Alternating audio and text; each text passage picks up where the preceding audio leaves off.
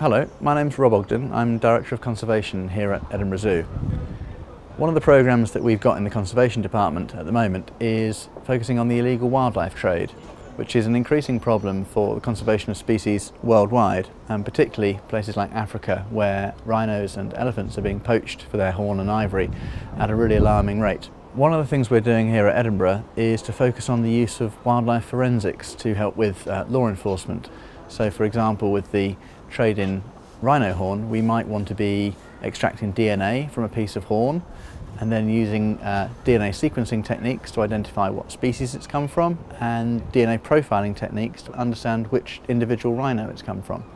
So this is an example of a rhino horn, and you may not be able to see, but there are some very, very small holes that have been drilled into the bottom of it. And these are the holes that we drill in to extract the keratin in the rhino horn, from which we can take the DNA sample that we need. So we can make very, very small holes to get the DNA out to create a DNA sequence or a DNA profile. Our illegal wildlife trade programme is a partnership with a specialist wildlife forensic organisation called TRACE.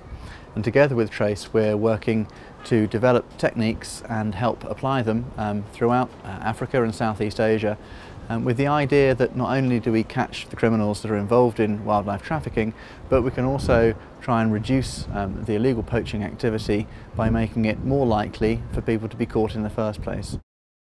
One example of this kind of technique being used in the UK, quite close to home, is a few years ago at Manchester Airport, where a man was stopped trying to export rhino horn hidden inside a fake antique, and he was on his way to China.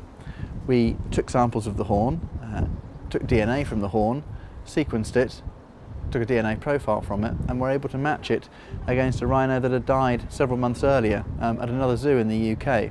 In that case, the zoo had disposed of the rhino carcass. It died of natural causes, but somebody further down the line outside the zoo had taken off the horns and sold them into the trade. So it's a really good example of how, even though the majority of this issue is far away from the UK, we have got organised illegal wildlife trade happening in this country, which we can also try and do something about.